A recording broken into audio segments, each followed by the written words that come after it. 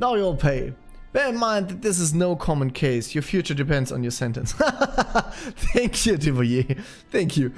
I'm way calmer now. I'm gonna take this with the calmness needed. By the way, I only get to ask you half the question.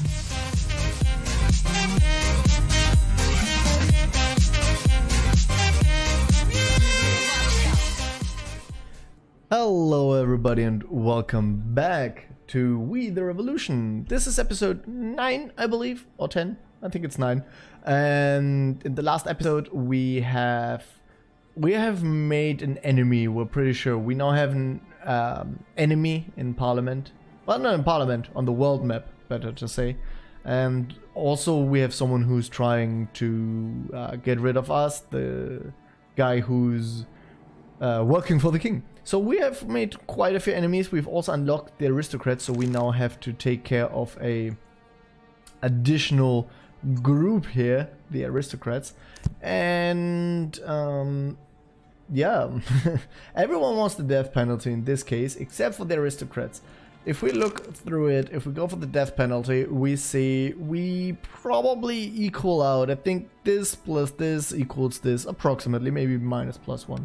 If we go for prison, we lose quite a bit of influence. If we go for acquittal, we also lose quite a bit of influence. I think less than with prison, but still, there is quite a lot there. So the aristocrats really want this person. I assume it's one of theirs. Let's look in our notebook real quick. We do have good relations with our family. We actually have outstanding relations with them, but we did lose some reputation because of what happened on the world map, because we screwed that up so majorly. It also cost us even more love with the revolutionaries, who are already not our biggest fans, and the aristocrats also aren't our biggest fans. So yeah, that's promising. Papa, le invité, yay! Beautiful. And yeah, we sent almost everyone to prison so far. Interesting. You see where I stand. Let's have a quick look over this. Wait, Marie Antoinette and the dog. We have someone who's accused of treason, advocating monarchy, pedophilia, and financial fraud. In the dock sits the wife of the convicted and executed citizen Louis Capet, Marie Antoinette. Okay, so it's the former queen. It's the wife of the former king. Okay. Citizen Louis Capet, Marie Antoinette, a 38-year-old Austrian who came to France at the age of 14 to wed the 16-year-old Louis. Their marriage was political. It was supposed to tighten the alliance between Austria and France. Both Marie Antoinette and her late husband lacked the experience and knowledge required to rule a country. Their incompetence resulted in France being left in debt and the French in hunger and poverty. The former queen and her husband were incapable of restraining themselves from their profligate lifestyle, I'm sorry.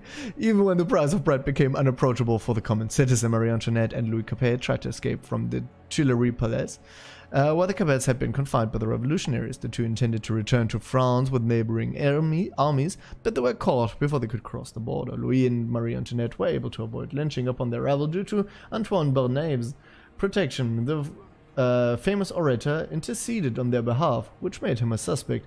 It is thought that Marie Antoinette ensnared him so as to use him for a political agenda. For many years, Marie Antoinette has been accused of acting against France's best interest, plunging the state's budget into a deep deficit, plotting against the revolution, and trying to rebuild the monarchy. The failures of France against Austria can be attributed to her treason. We suspect that she conveyed French military secrets to her homeland, but we lack evidence to support this claim. The citizen is also accused of promiscuity. Moreover, there have been suggestions that she sexually harassed her 8-year-old son, Louis Charles. There's quite a bit to unpack here, isn't there? About the big lifestyle, that is something that's always brought up when it comes to, and that's probably true. Like, absolutism obviously led to a very extravagant lifestyle on the aristocrat side, and she's quoted with the famous quote, which probably is a lie made after the fact, but still, she's always quoted with when she was told, "Milady, the peasants don't have bread to eat." She would say, "Well, then let them eat cake," because she was so deranged, so away from reality. Anyway. So this probably is true. We do know she tried to escape. We hung her husband for it. Actually, we didn't hang him. We guillotined him. Well, we know this part is true, though we don't know about the ensnaring part. Obviously, she was trying to rebuild the monarchy. She's the queen. It would be weird if she didn't. We don't know if she gave any military secrets to Homeland. I honestly don't think that the Queen was given any military secrets. That would be weird to discuss military strategy with the Queen. And the sexual allegations, you don't know. I don't know. But probably it's from the people that hate her. That they just, like, you know how they shit talk that anyway. Alright, let's make some links here. The Queen's promiscuity. It's a personality? Or an accusation? Personality? Okay. Military secrets. That is an accusation. Or counter-revolution. Okay. The restoration of the monarchy. That is the motive. No? That's an accusation? No? And it's counter-revolution?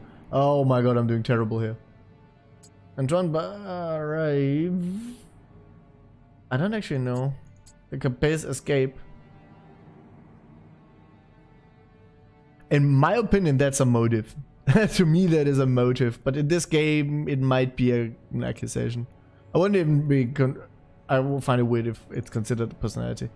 The young Cape, she's accused of molesting him, right? But her motive was molesting him, if it's true. You know what I mean? This makes no sense. I'm sorry, this is just stupid. Profligate lifestyle. That's an accusation, right? But it's also her personality. And it could also be considered the motive to keep that lifestyle. You know what I mean, people? You know what I mean?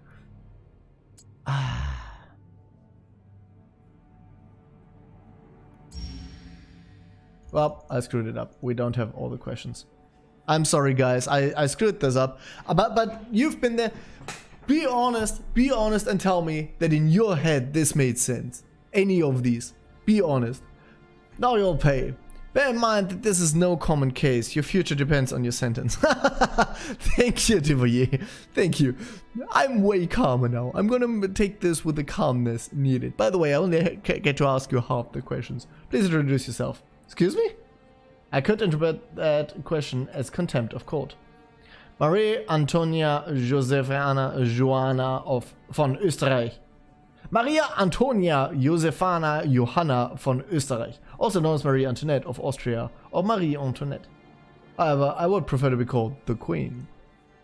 I will use the term the accused. Why not, you Austrian whore?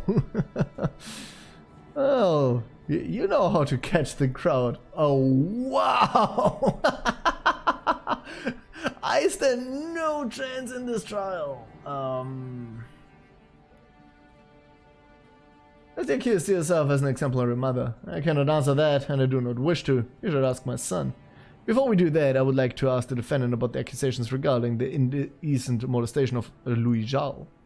Now, what mother would dignify such atrocious accusations with a response? Son, the witness, the son of the accused, Louis Jal. Please introduce yourself. My name is Louis Jal. Do you know how why we have invited you here? No, why? Well, because we think you have been molested, and also because we are probably going to kill you too. I'm actually not sure. I know that in reality Marie Antoinette was guillotined. I don't know about the child. I think he was also killed. But please do correct me there if that is incorrect information. Did your mother ever do something to you that felt wrong? Such as things that would make you feel ashamed. Mother liked to hug me in front of everyone. It embarrassed me. Did she often hug you? Very often. Sometimes she would even come to my chambers at night just to hug me.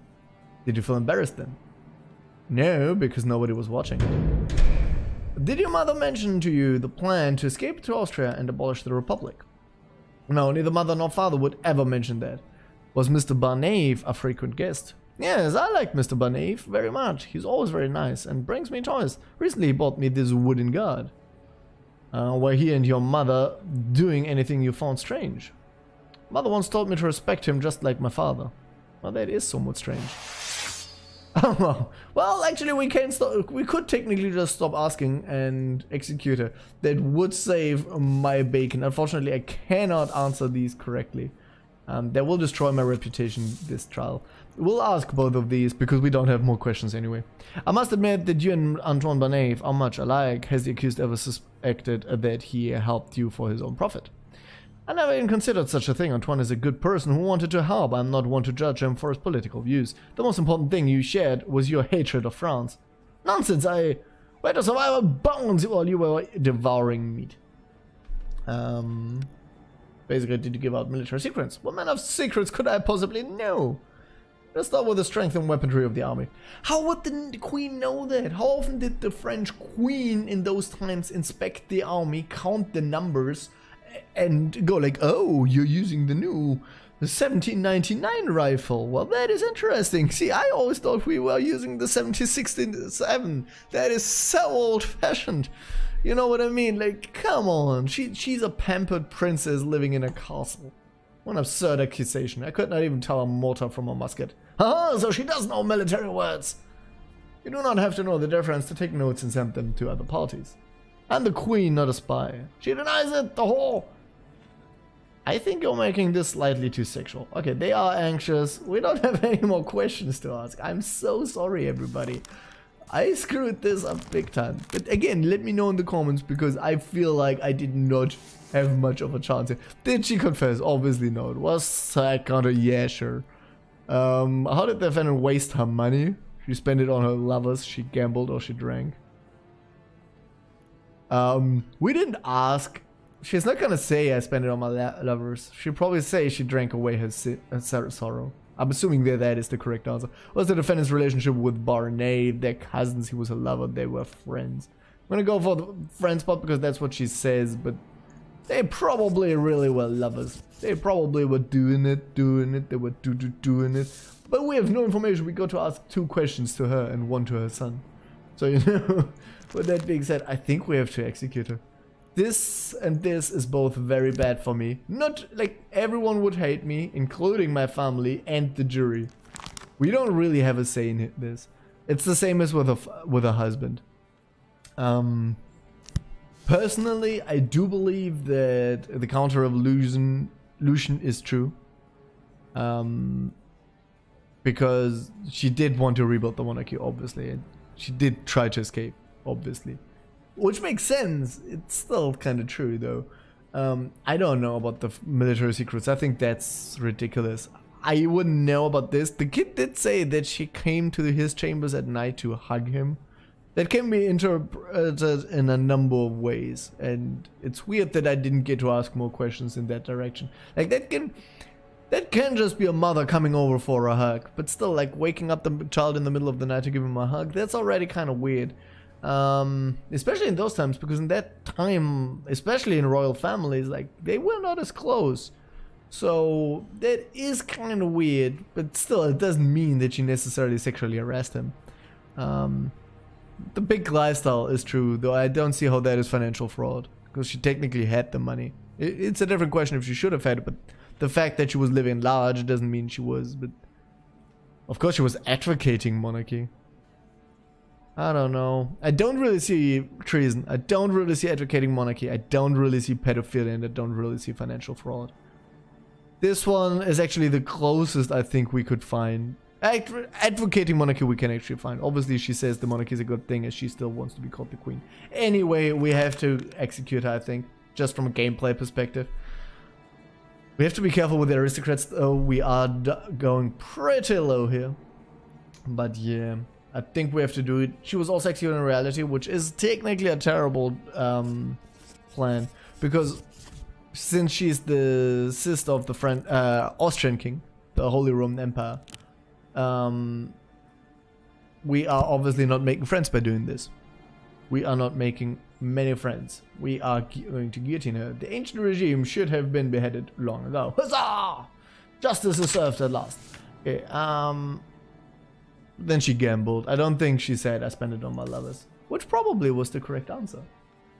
Yeah, we did make +1 in total here. We also gained some of our reputation back and an influence point, so that's good. We are very low with the aristocrats, though. Yeah. Let's go next. We'll see the beheading now.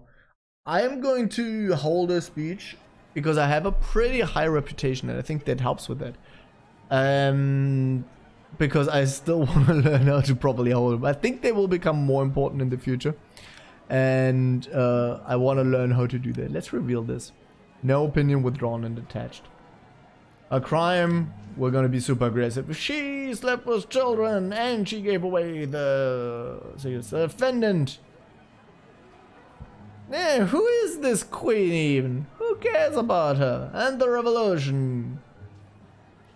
I think we need to be humble toward... Oh, all of them were weak arguments? This is not going to be a good speech. Okay, let's think quickly about this. The crime, I'm going to say then...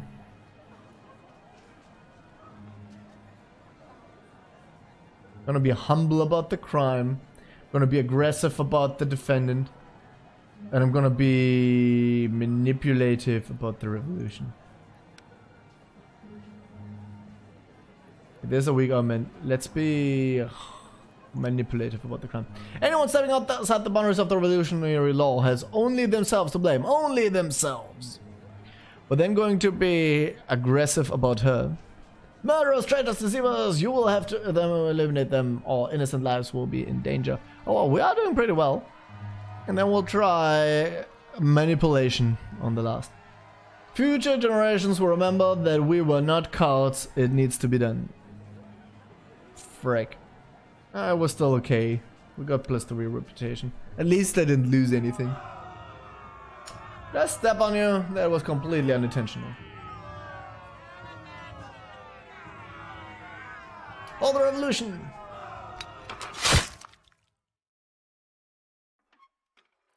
Well, so far we only killed the king, his wife, and oh wow, they did not enjoy this. They did.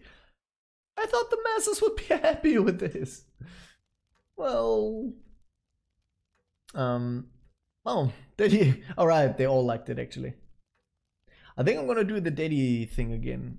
We probably should construct the statue, but then they all like us less, and I would at least lose his influence. I think what I can do. Reading together. Only he would dislike it. They all would like it. The thing is, they are already maxed out, so I'm not gaining anything here, but I'm still losing his full. I don't think that's the best. I think doing this is better. He will lose some, she will lose some, but only a little bit, and they are maxed out, and he should max out from it. And then we can do other things next time. Probably work on the statue. I think that's not the worst idea. He loses more than her. She will only lose a little bit, if I remember correctly. Yeah, this is actually okay in my head. I think this is a decent way of the family standing, and I can keep the family like this and work on the statue or something. I hope. Did he? Okay, we got that. Enemy diplomat. Let's go here. We can kill the diplomat, hopefully take over this region. This gives a ton of influence points. This gives some construction. Okay, this gives some influence points. I wish we could buy like defenses or more agents. That would probably really help. Exposing the minister's wife. Madame Roland is the true head of the family. She's incredibly ambitious and skillfully maneuvers her husband's career, pushing him onward to more prestigious positions. I doubt that the minister made a single important decision without discussing it with her first. The so-called political salon held by her turned out to be an exclusive brothel in disguise. We must attack, cut them off from their income, from their information. Honestly, the wives of the convention deputies will learn the nature of the political saloon. The husbands tend to be frequent. Then they will force you to make sure Roland's brothel is closed down for good. Or I want Henrietta's guards to turn her establishment upside down. This will surely find something and close the brothel. No, I'm going to use public opinion here. Oh, that only has a 50% chance of success. Ooh, this is not going too well for us. Oh, he did well. Oh no, I failed twice. I failed what we did overnight, and I did fail at gathering support. Big time. If you watch that, that did not go well. How about you check out that place for me? He's doing so much better than me though. He's doing so much better than me. There's something new in the hierarchy. Okay. An ambitious, though not overly hard-working officer, he is gifted with an impeccable political sense that allows him to associate only with the people who are on the way to the very top. He knows exactly who is worth pursuing and who is best forgotten. Since the outburst of the revolution, he has steadily climbed the career ladder with the sights set on the position of commander of the guard. He's the one we are supporting, I believe. So, hey, the fact that he's on our side means he can be trusted.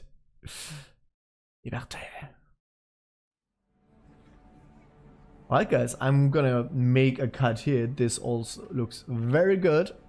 He also looks like the kind of guy I want to be judging. Interestingly enough, oh, it's my family that isn't here. We still have the 3 parts, and let's have a quick look here. Yeah, death would actually be positive. It would get this even lower, but it would almost max that out. Prison would be acceptable. It wouldn't kill us if we send him to prison. And acquittal. Acquittal would be a problem, though. It would be quite a bit on the aristocrat side, though. But it would be quite a minus for the common people. Okay, but this will be on the next episode. I hope you guys enjoyed this, and I'm gonna see you the next time. Bye-bye.